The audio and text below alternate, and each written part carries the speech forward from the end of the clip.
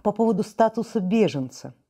In regards to the immigrant status, does one become serf by becoming an immigrant? Does an immigrant become a serf who gives up his rights in order to receive social benefits? It is a good question and a very difficult one, colleagues.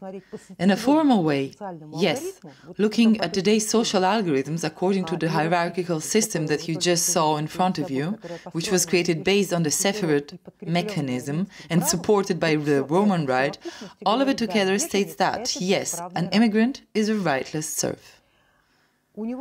The only rights he receives are the initial rights given to him by the government, which grants him a certain initial status and a little bit of money. Although some of it is given by the family that sheltered him, that is, if there is a family that sheltered him. It doesn't really share with him, but rather it includes this person into the area of its interests, as if demonstrating that he is their guest, showing to the land, first of all, and to the social environment, this is my guest.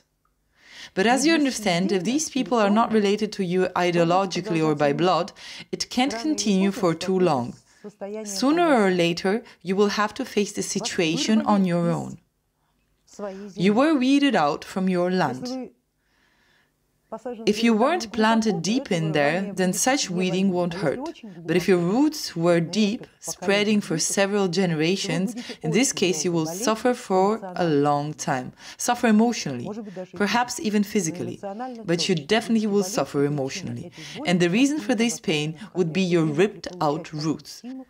You've been used to receiving strength through them. It was so natural to you that you stopped noticing it. Now you will notice that the source you were getting your strength from is not longer there. What should you do in this case?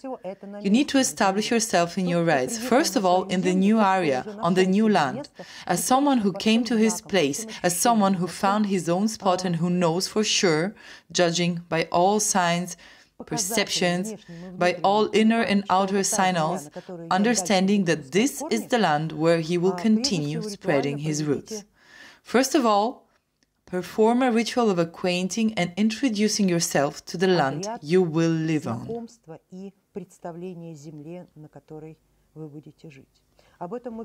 We spoke about it a lot. There are 3 videos about it on YouTube.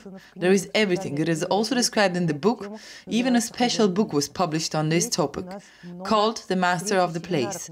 There are many seminars and lectures about this topic. Definitely use these resources if you are not familiar with these issues studied. Perhaps it will become useful not to you personally, but maybe you have relatives that found themselves in similar situations. Even better, you will be able to help them by advising on proper ritual actions. Because if the land doesn't accept a person, it really doesn't matter what you do, how much money you have, how many friends or people you know, no matter how much the accepting government keeps telling you that you are the best and it has been waiting for you and life was no good without you and here you've come and happiness ascended upon everyone, don't believe that. It's all politics.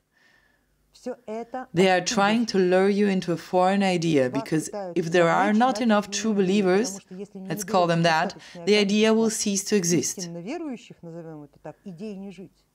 That is why every egregor right now will sing and dance in order to lure you in, but that alone doesn't provide you with rights. It rather provides a less restrictive color which you won't notice right away, which won't start to bother you immediately, but eventually it will do so for sure.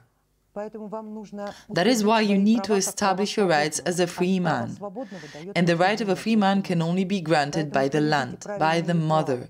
That is why you need to perform appropriate rituals. And if there is even a smallest sign from the land that tells you, I don't want you, don't you dare to insist. Just keep on moving. You must find your own soil. If the soil is there, then the people will appear, as well as work, housing, everything will appear.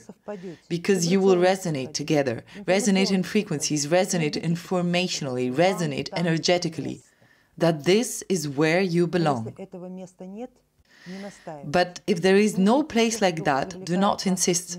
Don't listen to those who are trying to lure you into an idea. The land is always primary. Everything else is secondary.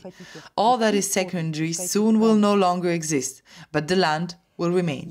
And if you want to spread your roots, spread them correctly. If this is truly your decision.